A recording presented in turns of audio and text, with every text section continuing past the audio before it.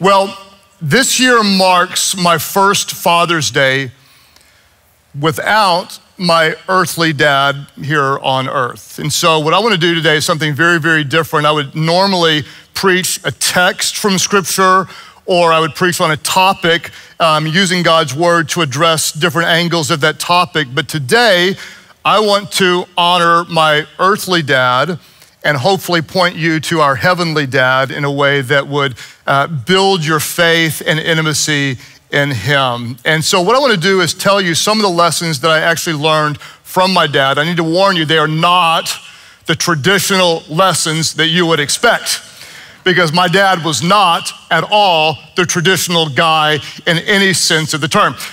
He was an incredible athlete. He played minor league pro baseball and was drafted in the Army. Most people say he wouldn't admit it, but he said they all say he probably was on his way to the majors, most certainly. Incredible athlete, and because of his love for baseball, everything in life was related to baseball. I was a little kid and we did not have a swing set in the backyard. We had a pitcher's mound and we had a home plate, and I was pitching probably at the age of 3.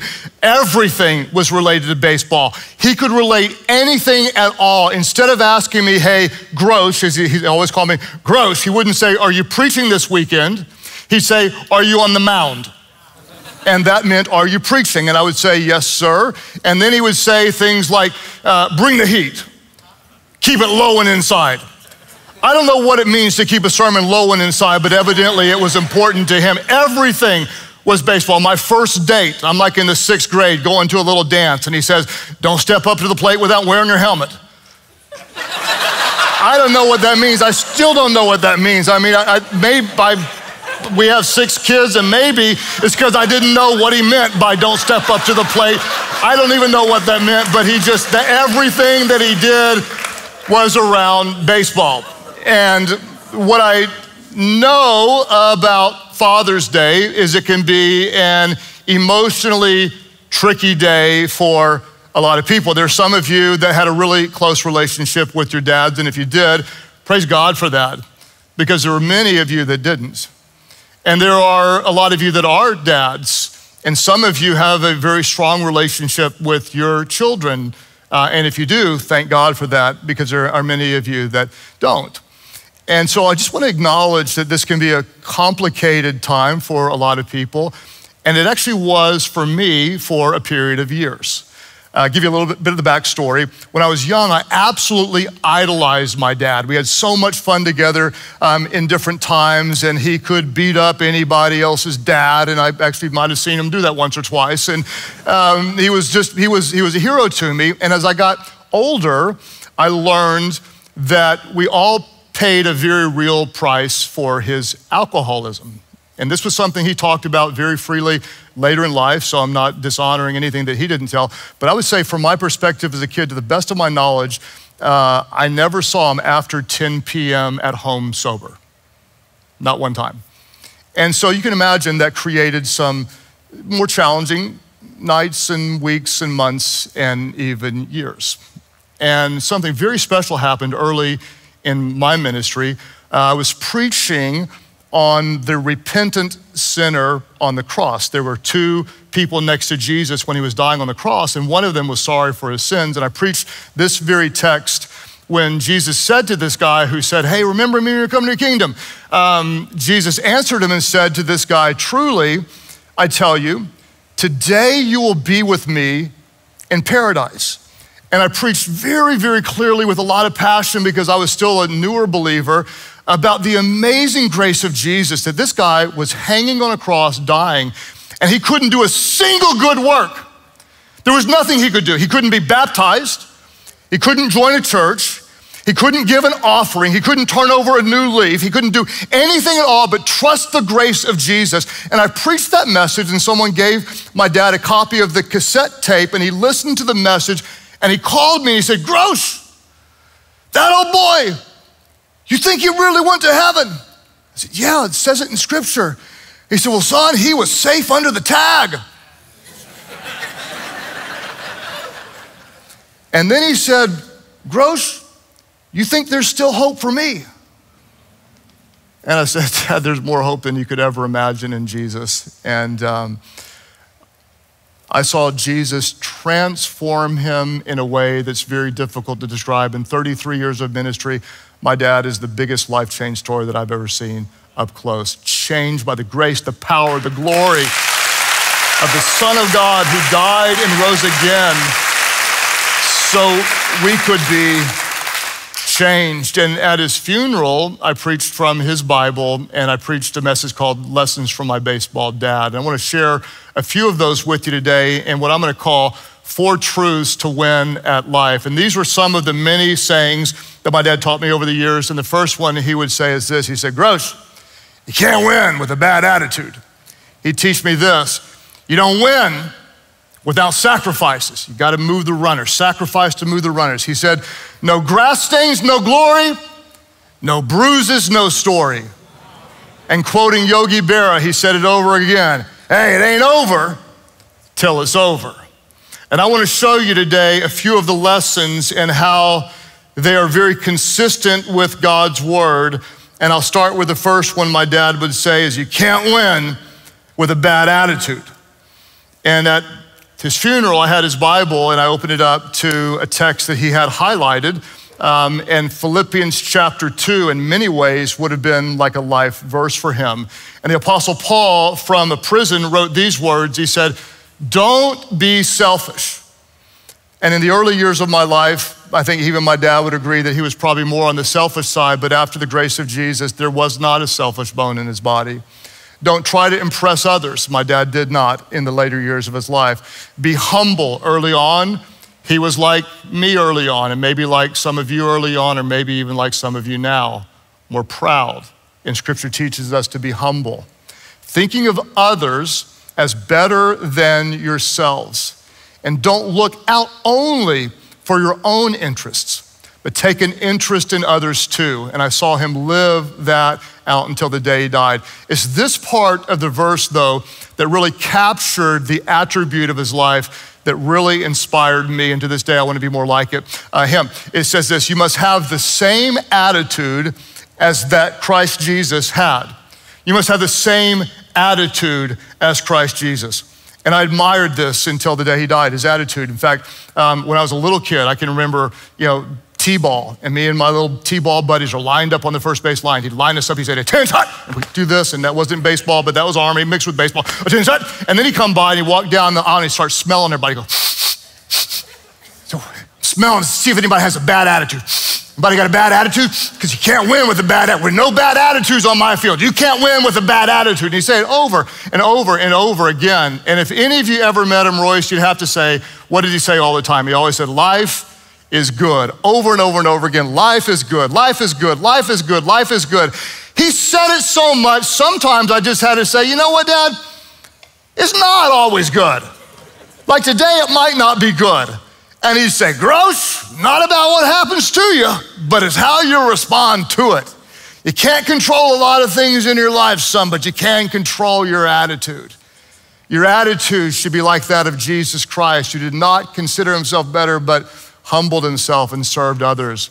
I love the way the Apostle Paul says it in Ephesians chapter 4, and this could be a direct teaching for us, that you were taught with regard to your former way of life. Before you knew Christ, you're to put off that old self, which is being corrupted by its deceitful desires. That old nature, when you're new in Christ, that's not who you are. That old nature dies. All of those selfish, deceitful desires, you throw that off, and instead you should be made new. What? Say it aloud with me. New in the what? In the attitude of your minds. Our minds should be like that of Jesus Christ. And so what do?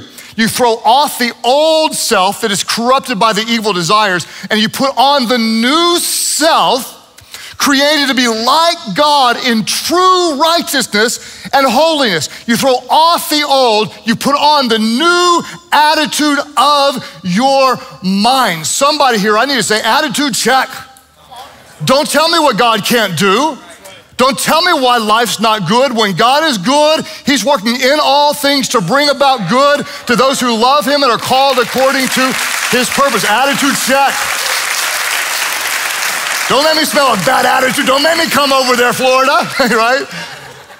And he lived this. I'm telling you, he lived it. He battled with COPD, which is a breathing disorder, and fought off COVID with a severe breathing disorder, and fought off cancer again and again and again. And when he'd get bad news about his health, which there at the end seemed like it was every third month, he'd say, life is good.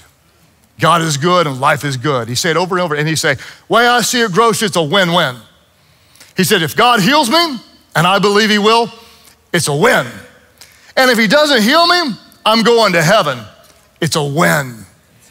Attitude check, attitude check. Your attitude should be just like that of Jesus Christ. You don't win with a bad attitude. And then he taught me, he loved any kind of phrases with winning. Number two is he taught me, you don't win without sacrifices.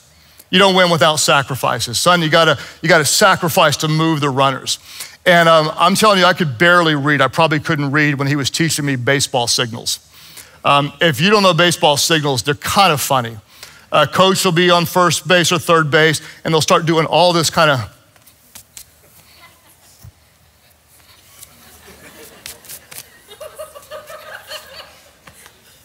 And they on and on and on. And what I learned early on is that they're doing all this to distract you and throw you off. And somewhere in there, there's a key.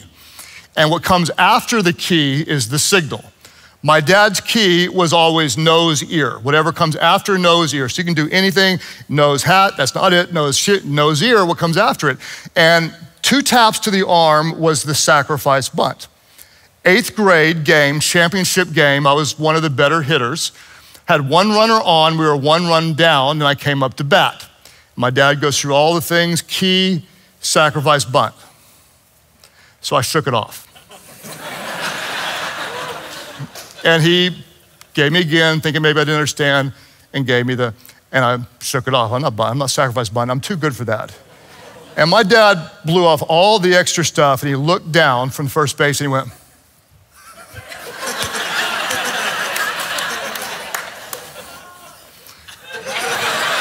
and I laid down the bunt.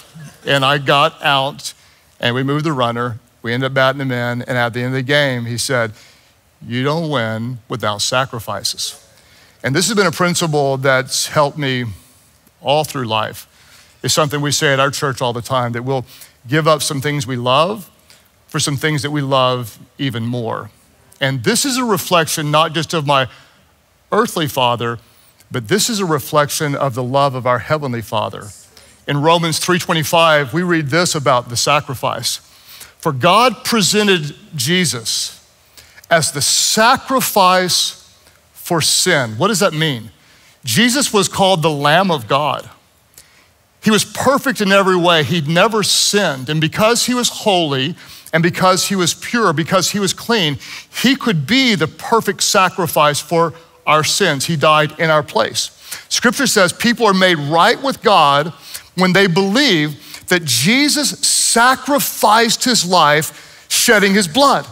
In other words, you're not made right with God by being religious enough, by being good enough, by turning over a new leaf, by trying to be better, by stopping being bad, but you're made right with God by the grace of God, through the love of God, when Jesus, the Son of God, sacrificed his life in our place. And the writer to the Hebrews talked about sacrificing for others. And this is the life my dad lived out. Hebrews 13:16. And don't forget to what?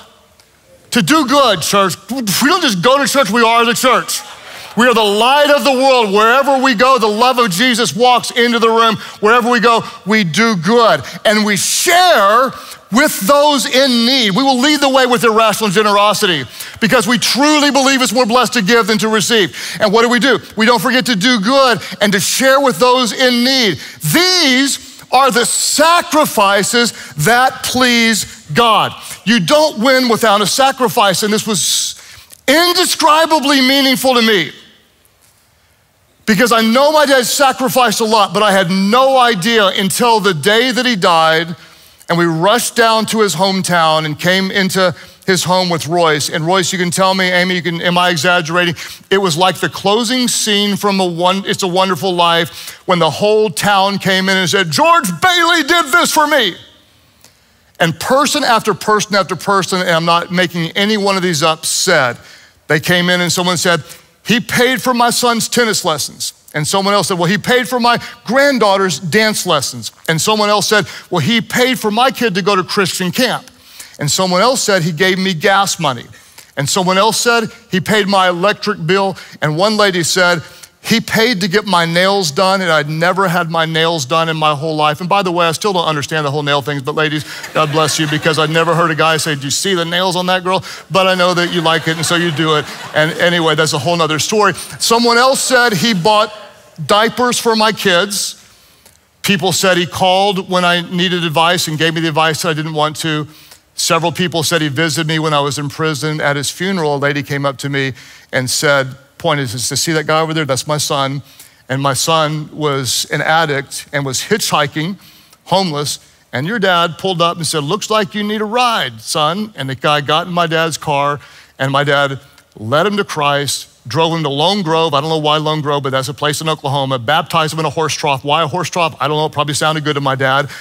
Paid for the guy to go to rehab, and the guy was sober at my dad's funeral. And those are the sacrifices that please God. And when I tell you all that generosity thing, my dad was not a wealthy man. I don't think he ever wrote what many people would consider to be a big check to anyone. But I'm telling you, he gave tens of thousands of dollars, $20, $50, and $100 at a time to people that were in need. And I don't think he ever gave any speech in front of thousands of people. But what I know is he gave thousands of inspirational speeches, one-on-one, sitting on the other side of a cup of coffee with someone who needed some encouragement. And Amy can tell you this, there wasn't hardly a time that we talked where he wouldn't say, Gross, you know anyone who needs some American dollars? That's what he'd always say. Anyone who needs some American dollars? I'm like, Dad, why don't you just buy yourself a car that works? He's like, no. You know it's more blessed to give than to receive. You don't win without sacrifices. You got to make some sacrifices to move the runners. My dad taught me, you don't win with a bad attitude, and you don't win without sacrifices. And this quote's not original to him, but he would say, no grass stains, no glory, no bruises, no story. And I love that quote because sometimes, anytime we'd go and play a game, he was always the coach, and anytime we'd play a game and the field was a little bit muddy, he'd make us go dive headfirst in the mud before the game. He goes, if you're gonna play, you might as well get muddy now so you don't worry about getting muddy then. No grass stains, no glory, no bruises, no story. And in his life, he had some stains and he had some bruises and he had a story and God got all the glory. And this was a guy who didn't know how to say much without cussing early on. Man, it'd be everyone would slip out later on too, but he said over and over again, he would say, praise his name, praise his holy name, praise his holy name. In fact, when we were gonna start Life.Church years ago, Life.Church wasn't Life.Church. We were starting a church, we didn't have a name. There was no name, so what do we wanna call it? And we had like Life.Church was one name, we had some other names, and Amy will tell you this is true. He said, why don't you call it praise his name is Holy Church. I said, we'll go with Life.Church. But anyway, that was his story. And if you can imagine going from being drunk on booze to being filled with the Holy Spirit, that's what the power of God can do in someone's life. And if you're praying for someone today and don't know if it's possible, don't give up faith. Don't give up faith. I love what 1 Peter chapter 5 says. It's so powerful. And the God of all grace, the God of all grace who gives us what we don't deserve and can't earn, who called you to his eternal glory in Christ. After you've got some stains on your uniform, after you've been through some stuff and you got a little story and you've suffered for a little while, what will he do? This is what he'll do for you. This is what he'll do for anyone who calls on the name of Jesus. This is what he did for my dad. He will restore you and he'll make you strong again. He'll make you firm and steadfast. He'll restore you. He'll make you better than new. He'll make you strong in him, firm in the truth of his word, and steadfast to the power and glory of his name. To him be the power forever and ever. Amen. Praise his holy name. Praise his holy name. My dad was big in the recovery community. He was a big fan of Alcohol Anonymous, AA. And in AA, they always talk about their higher power. And to be very, very clear, my dad wanted you to know his higher power's name was Jesus. And he'd tell you everywhere. And on November the 20th, in 1992, my dad delivered a significant blow against his spiritual enemy and had his last drink of alcohol and was sober 31 years, 11,082 days of sobriety. And I want to talk to the one who is stuck today and tell you congratulations, today can be your day one. Today could be your day one. You got to start somewhere. How do you get to 11,082 days of sobriety? You start with day number one. You start with day number one. Because I know some of you are a lot like me, and you got some stains,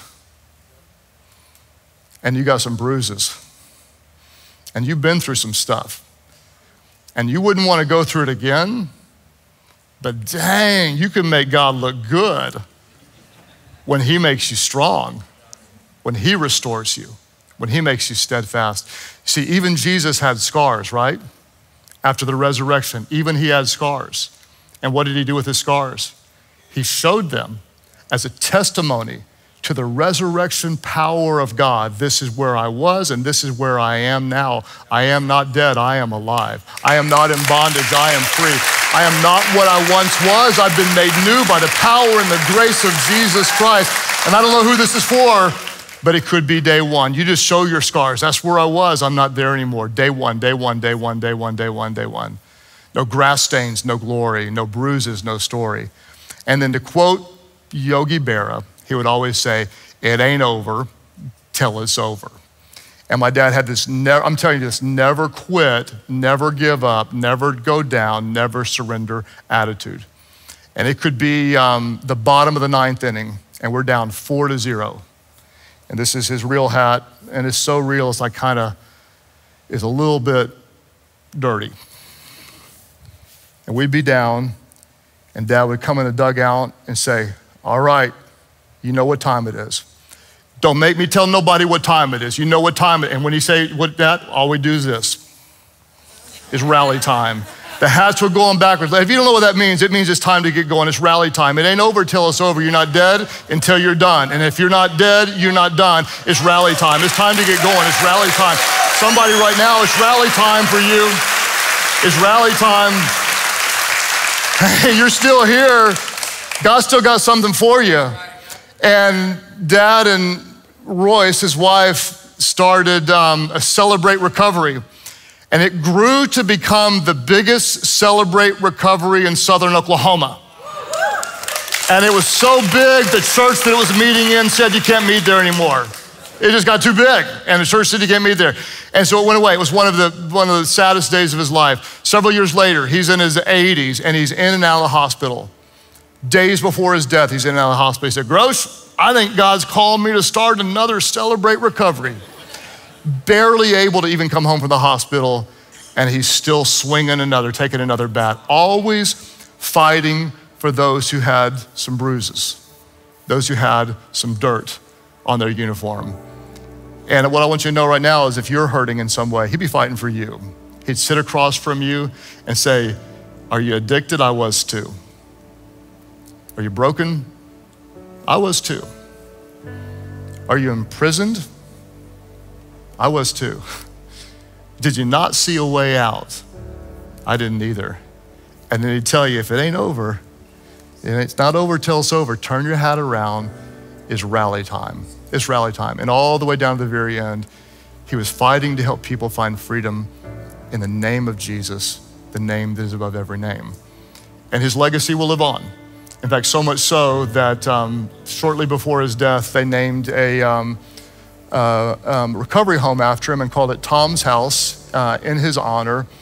And that legacy will live on. I can still hear his voice giving his acceptance speech. And I wish that I had saved more voice messages from him, but I did save a few, and there's one that I thought I might just let you hear his voice and might encourage you and might remind you that life is good. Hey, bro. We're so proud of you flying. Woo, baby. I'm telling you, that's awesome. Yeah, we're excited for you. So anyway, I've got some surprises. One of these days we're going to need to visit, just you and I. So anyway, Rush, we love you, so proud. Life is good. All right, bye. He was always proud. He liked my flying, and that's why it's kind of special today that Brett is here, who helped me get my instrument rating. And I wish I could have told him about that because he would have really liked it.